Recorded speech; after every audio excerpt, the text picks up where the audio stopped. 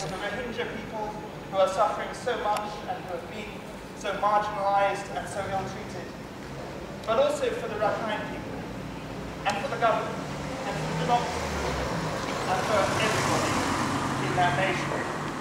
And the prayer is this: make me a channel of your peace. Where there is hatred, let me bring love. Where there is injury, pardon. And where there is doubt, faith. Make me a channel of your peace. Where there is despair, let me bring hope. Where there is darkness, light. And where there is sadness, joy. Grant that I may never seek so much to be consoled as to console, to be understood as to understand, to be loved as to love with all my soul. Make me a channel of your peace. It is in pardoning that we are pardoned. It is in giving to all men that we receive, and in dying that we're born to eternal life.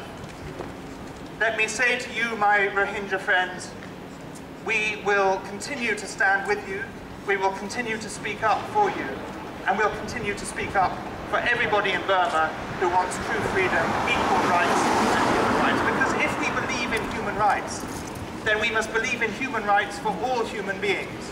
The Universal Declaration of Human Rights is exactly that, universal, and no human being can be denied those rights. Thank you.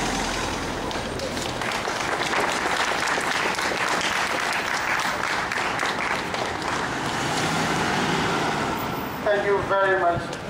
Thank you so much, Ben, for your very powerful speech for us.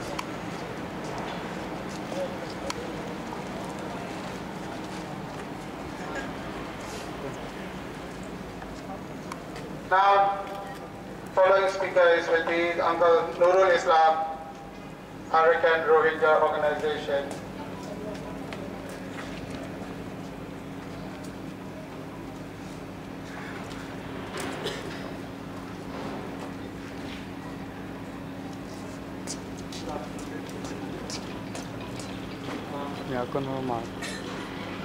I thank all of you on behalf of the Rohingya community in the UK.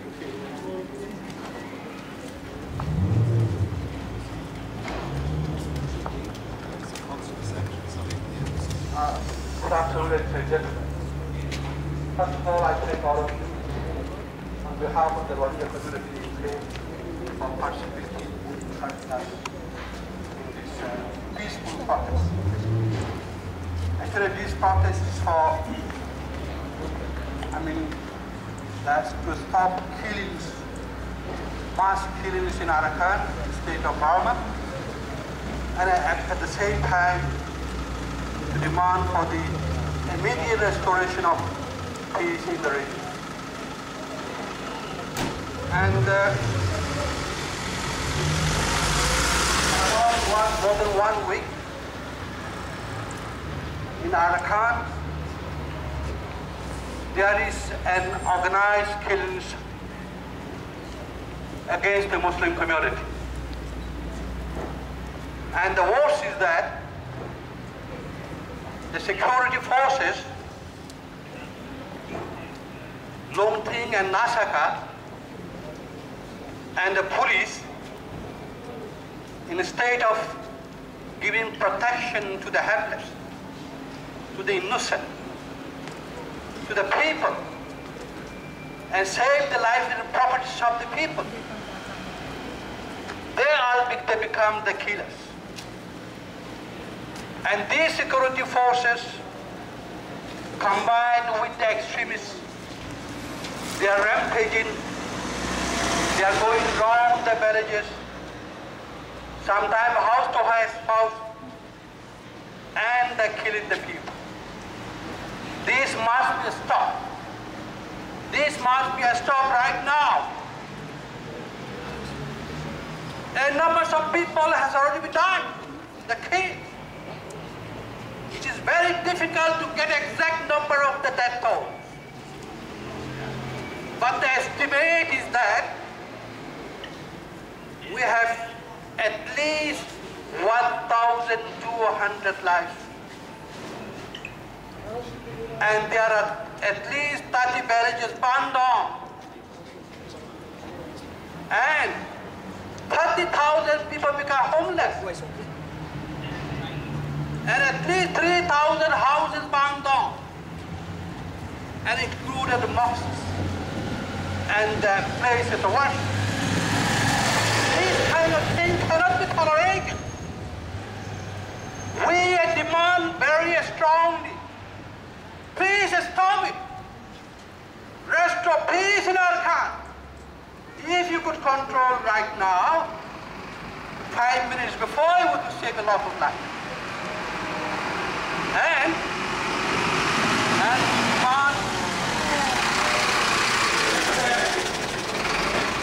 people are fleeing from our country.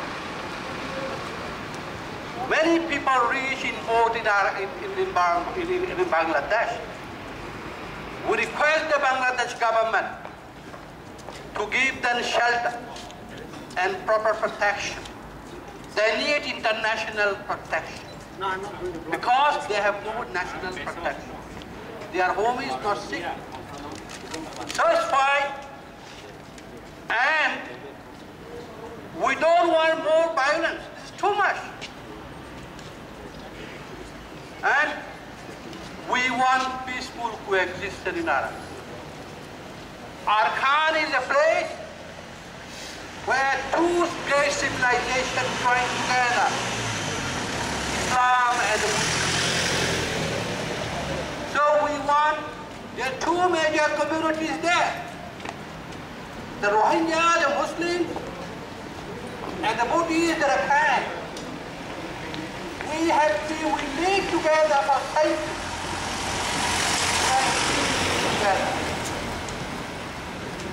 And we have to live together in the same place, breathe in the same air, and drink in the same water.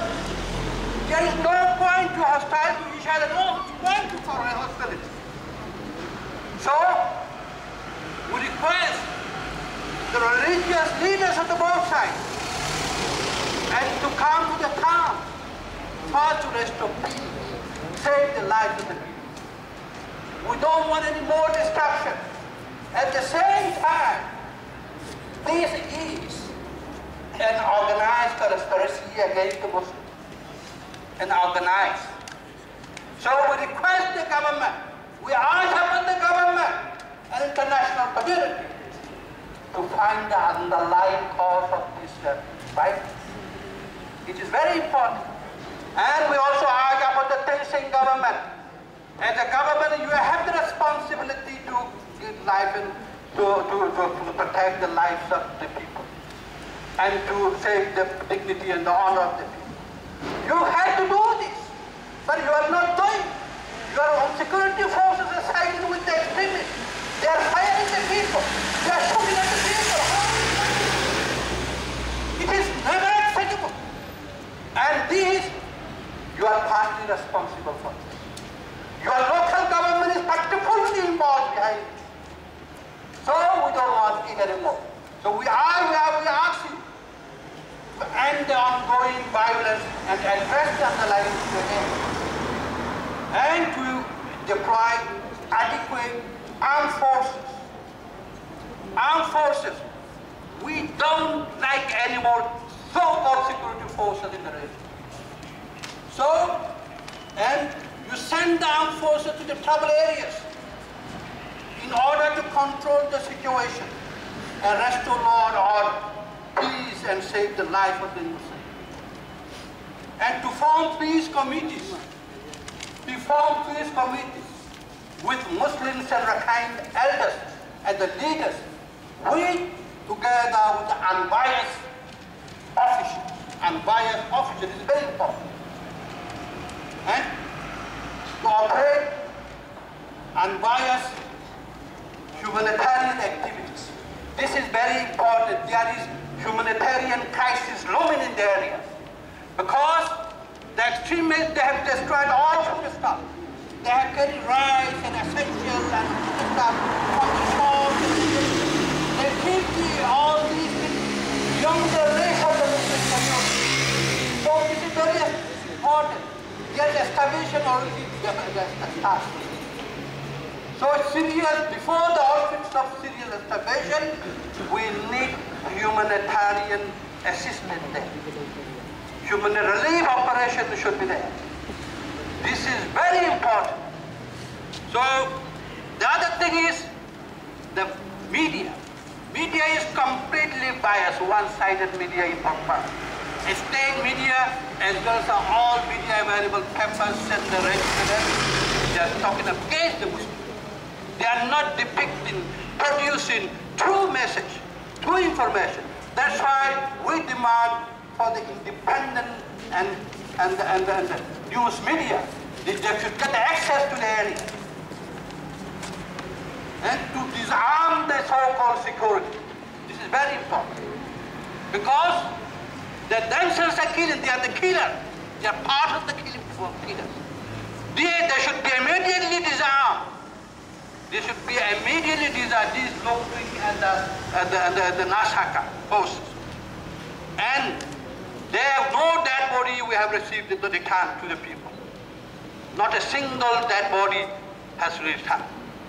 Many dead bodies, many people disappear.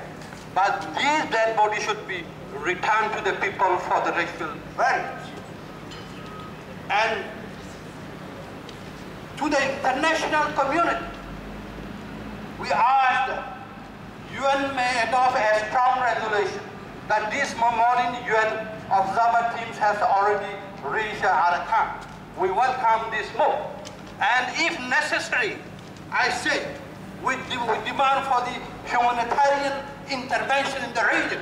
Humanitarian intervention, not for any other purpose, but to save the life of the people and to operate the relief operation. And pressurize the Burmese government to control the situation right now, without any test of time. And we request the Bangladesh government to give the fleeing people from Arakan adequate protection. Thank you very much.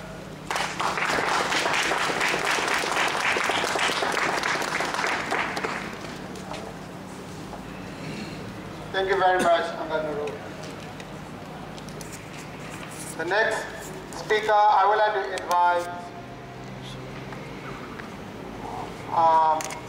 Mark Famina from Burma Campaign UK.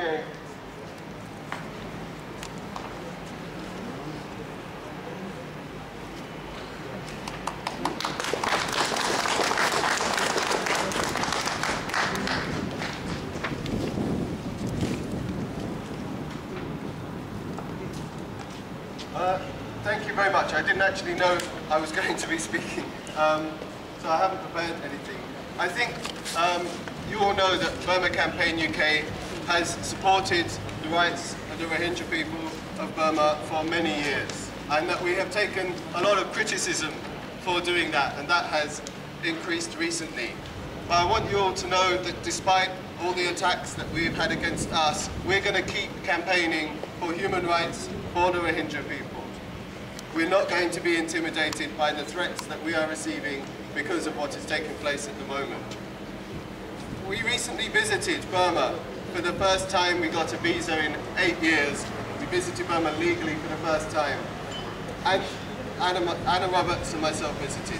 And the biggest impression we had, and the most surprising impression we had, spending weeks in Burma, was how endemic prejudice against Muslim people, not just against the Rohingya, but against all Muslims in Burma. It was really shocking to witness, and in more than 40 countries that I visited around the world, I'd never experienced prejudice like that before, just commonly and openly expressed without anyone feeling that it was wrong to do so. There needs to be a concerted effort from the government of Burma, from the international community, and from leaders of Burma's democracy movement to challenge this prejudice. Because everyone has not been fighting for a democratic Burma, for that to be a Burma where religious and ethnic minorities are still persecuted and still discriminated against, and where racist language is commonly used and commonly acceptable. That's not what everyone has been working towards. What has happened in the recent weeks the terrible, terrible events. What needs to happen now is the urgency of stopping the attacks that are taking place, and the urgency of providing humanitarian assistance for those who have suffered, who have lost their homes. And that includes everybody who has suffered and lost their homes. Burma Campaign UK, we get accused of being pro-Rohingya. Other people say we are anti-Rakhine. We are not anti-Rakhine, we are not pro-Rohingya, we are pro-human rights. And we will not be intimidated or stop campaigning on the basic human rights principles. We follow the Universal Declaration of Human Rights and the principles that are there. And everybody should be following that and basing what they do on those fundamental principles, born out of genocide, born out of the horrific events that came out of World War II. These were the standard principles for the rights of all people around the world. They are universal, they apply to everybody, and they should be upheld, and everybody should be working for them. And we will keep working for those universal human rights for everybody in Burma, regardless of race and regardless of religion. Thank you.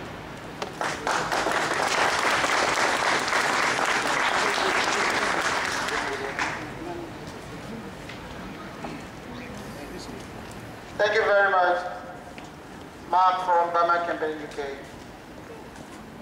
Now, the next speaker, I would like to invite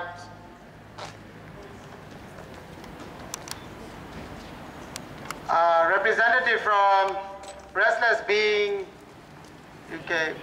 Please welcome Restless Being UK to speak.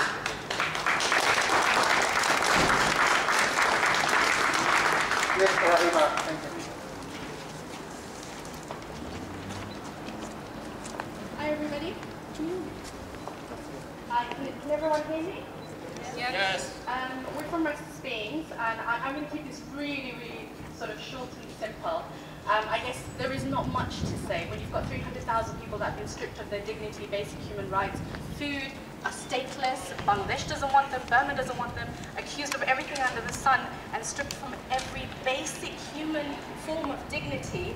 I guess it's only essential that we come together and do this kind of thing. So the first thing I would say is I would like everybody together with me to say free, free Rohingya. Just once.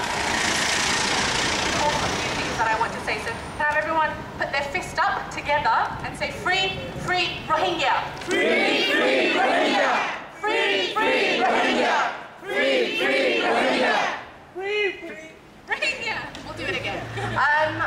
I've got a few members from my sort of mini army of 40 people who actually, we've been for the last sort of 4 years championing the rights of the Rohingyan community. None of us on the team are Rohingyan, and I don't think when it comes to supporting human rights, you need to be from the ethnicity. I think the shared passion needs to be that we have to realize that dignity is something which should be for everybody, and the right to remain in a country, have the same civil rights, and have the basic human rights should be something for everybody. And those are shared resources, shared rights, shared values and thoughts. And so for those reasons, I think I was hoping for a few more people today, but hey, I guess you can't expect those things, because again, when you have a marginalized community that's stripped of everything, no one wants to know, no one wants to help, and unless a few of us put our voices together, some sort of ripple of change can't happen.